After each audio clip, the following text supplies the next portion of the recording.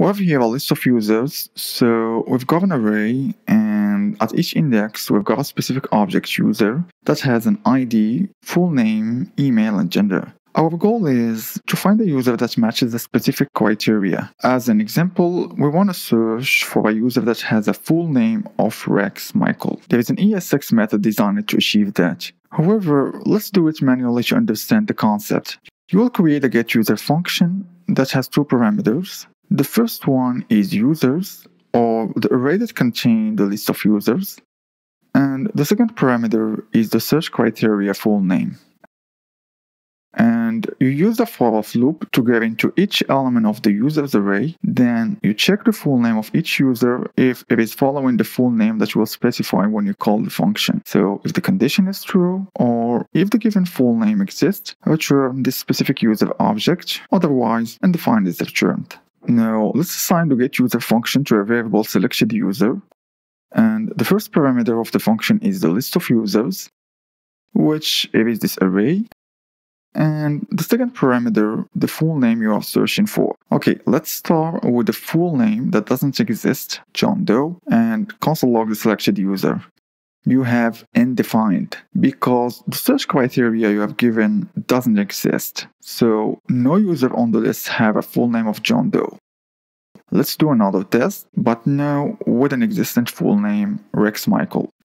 Now, this condition is returning true, which means that while the for loop was iterating over each user of the list, it finds a user with the full name of Rex Michael, which returns the user object. Okay, I know that I'm giving you too many details, but I want you to understand how finding elements through array works. Let's now simplify your life by using a function that does all of that without writing this bunch of code. For that, you will use the ES6 find method, which executes the callback once for each index of the user's array until it finds the user Rex Michael. The simple definition of the find method, it is a method that searches for an element that matches a specific condition and returns the first element in the array that satisfies the provided condition. Otherwise, undefined is returned.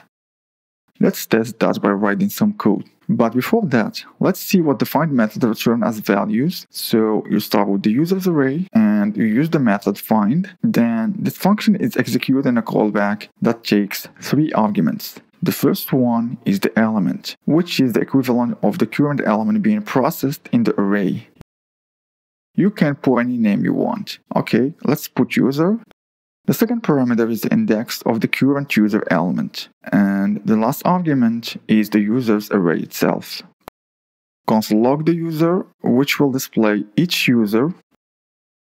Console log the index, which will display each index respectively 0, 1, 2, 3, 4, because we have 5 elements.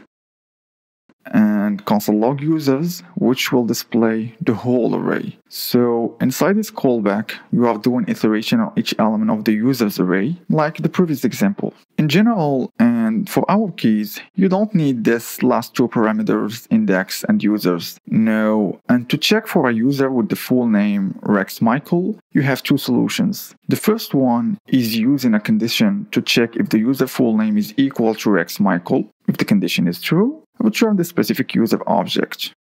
Otherwise, it will return undefined. Let's assign the returned value to a selected user variable and console log the result.